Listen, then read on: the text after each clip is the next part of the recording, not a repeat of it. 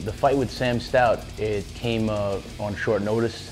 I usually have at least 8, 12 weeks before getting the call, and I got the call only 4 weeks out from the fight, so which only gives about a 3-week solid fight camp, and then you taper down a week before the fight, so it wasn't a full notice. I'm always in shape, my weight was good, and it was after practice. I remember I got the call from one of my managers, and he told me, you want to fight Sam Stout, in Ultimate Fight Night 19, and I said, hell yes, let's do it. I'm a warrior, and I'm ready for battle at any time. I feel like I'm definitely prepared. I've been training, anyhow. It's just a matter of tailor-making my training toward a guy like Sam Stout, who's a really good kickboxer, and respecting that and seeing how I could defeat him. It's just managing the strategy, to win the fight.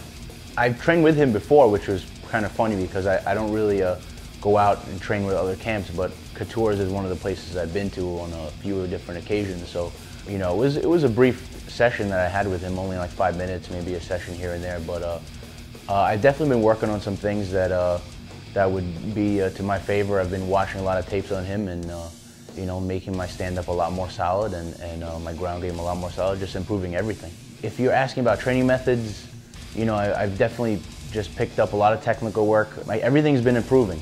My wrestling's been improving, my jiu-jitsu's been improving, my kickboxing, everything's been getting better. A month and a half ago, I was in Brazil training with some jiu-jitsu, so I was out there with Team Soca.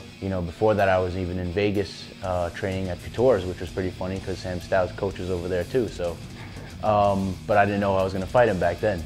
Keeping moving forward is where I'm at. This is the fight right here. I think that the last fight was a fluke. I'm very upset about it. The Escudero fight, I thought it was. I saw the mistakes I made, and I will not make those mistakes ever again. If I fight a guy like Escudero, coming off of 2 losses was pretty harsh. And when you're at the bottom, the only way to go is up top. So I'm ready to explode right now. The stoppage with Kyle Bradley was definitely was very early. I definitely thought that he won the exchange. A lot of fights have exchanges. Maybe I started off a little slow there, and he landed a good shot, but I don't think that he won the fight. I think that he won that little exchange, and I was actually hoping for a rematch. And things happen in mysterious ways. The life balances out. So here I am fighting for Kyle Bradley, because Kyle Bradley was supposed to fight Sam Stout. So here I am. So we'll see what happens.